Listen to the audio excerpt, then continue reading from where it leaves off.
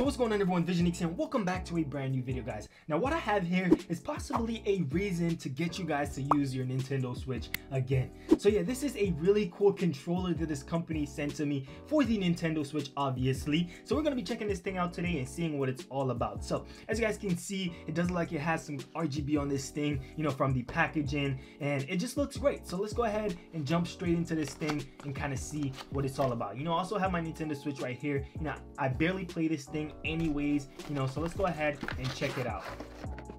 So as you guys can see, you do have the nice middle piece right there. Nothing too crazy, just have their brand and their logo right there, and just a nice matte black. You also get some manuals. You guys can see how, you know, how to use this thing, but you guys know we really don't use these. So let's go ahead and take a look at the controller. So it does include a nice Type-C cable as well for the controllers, which is really good. But the cool thing about these controllers, guys, is just go ahead and take a look at it. These are see-through.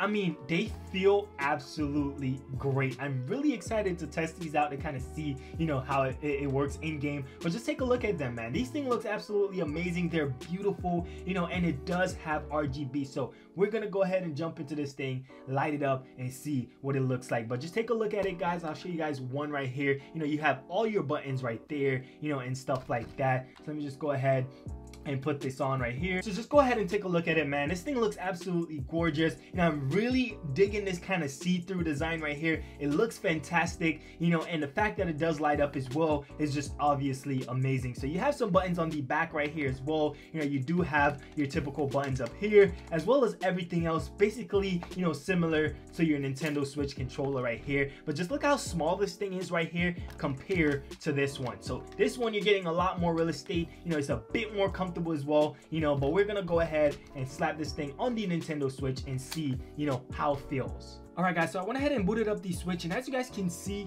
you know, they did light up. You know, I was a bit bummed when, you know, the whole thing didn't light up. It was just this kind of little circle around the joysticks that lit up. You know, it does look pretty nice still, and like I said, it also feels great as well. It is a real cool design, basically a see-through design if you guys take a look at it right there, so you can kind of see the components inside, you know. But like I said, you're still getting that nice little RGB ring around the joysticks, which looks great, by the way. You know, it definitely does look really nice. You can also control that by simply hitting this button in the back. It does have these nice two little buttons in the back right here. I'm not sure if you guys can see that. You just hold the T button and then simply just click the joystick, and that will kind of cycle through the colors. So you just click clicking it, and it'll kind of cycle through all the colors that are on there, and then, you know, it will get to the RGB mood, which is the one that I rather, and I'll just leave it on there like that.